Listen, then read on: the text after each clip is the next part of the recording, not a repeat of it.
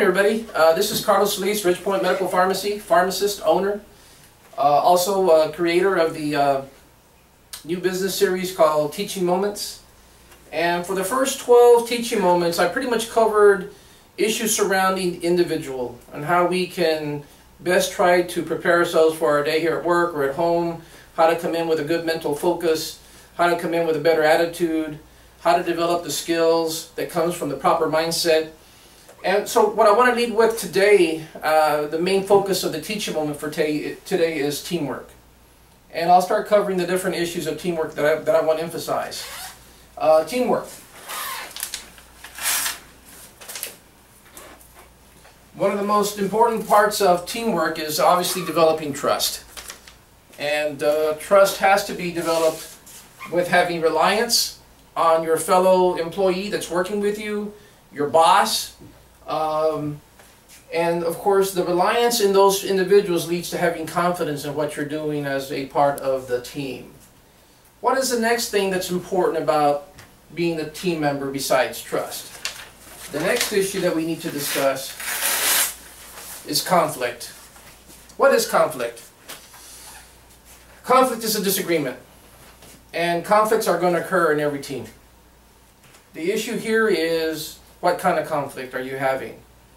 Is it conflict strictly for the sake of having conflict, someone disagreeing with you just for the sake of disagreeing with you?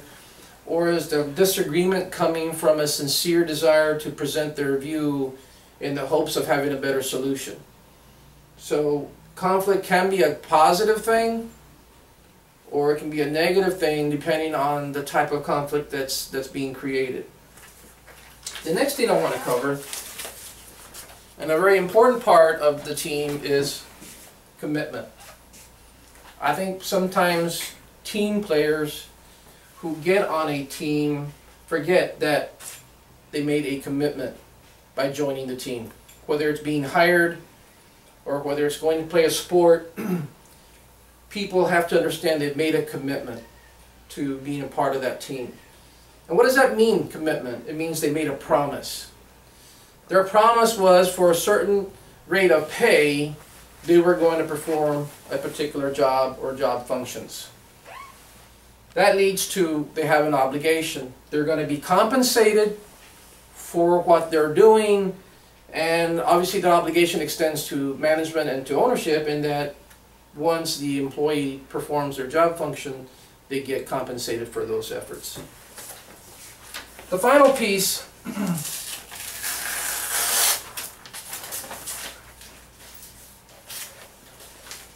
piece of every team is probably the most critical, is accountability. And that is the checks and balances that management has to put into place to make sure that all of these other factors are being adhered to by the team. Has the team created enough trust in each other? Has the management team helped to resolve any conflict or disagreements that may have occurred? And has the team remained committed to being the best it can be? And this comes from then having management as well as each team player holding the other team players accountable for their actions or lack of actions.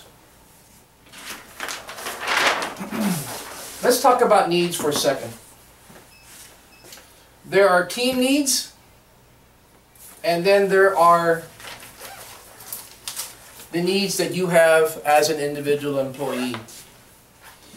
And what makes teamwork really difficult is that sometimes the you becomes the only thing that the team player thinks about while they're at work or at play. And we need to kind of obviously understand that there are some you needs, which is what the first 12 teaching moments were focused on. So we have to shift the ideology of self-growth and self-improvement to applying all of those things that we learned in the first 12 teaching moments, to applying those to becoming a great team player. And keep in mind that becoming a great team is all about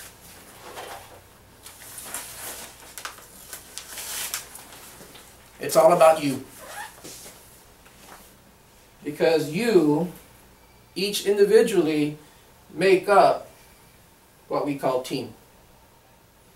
And if you are only focused on your needs and not focused on the overall needs of the organization, or in this case here, the team, then you are bringing down the team potentially. And why is that happening? It's like playing the sport of football. If you are to protect the quarterback and you don't do your job because you're worried about yourself, and the quarterback gets tackled, then your need created a scenario where the quarterback got tackled and it prevented possibly the team from eventually scoring a touchdown. So, needs, team needs versus your needs. We all understand that your needs have to be met. But if you're not doing anything during the course of your work to meet your needs, then you're going to have a difficult time meeting the team's needs. Because you're going to be, as we call it often, as you're in survival mode. All you're worried about is getting through the day, getting the job done as you think you can get it done and the best of your abilities under the circumstances you're in, and the team needs go unrecognized. So again, the first 12 teaching moments were to talk about your needs and how you can help resolve those. We talked about problem solving. We talked about the struggle. We talked about the journey. We talked about the dark days that we're all going to experience in any successful venture. And becoming a great team is going to have its struggles. It's going to have its own individual journey. And most critically, you will experience, as being a part of this team, some of those dark days. It's when you have the great days that the dark days are overshadowed by the good. But you've got to wait for those good days to materialize. The compound effect, as we've talked about before, will happen if you are consistent with your ability to execute your particular needs and get them resolved so that you can start focusing on the needs of the team. Becoming a great team is all about you. Let's change lives together.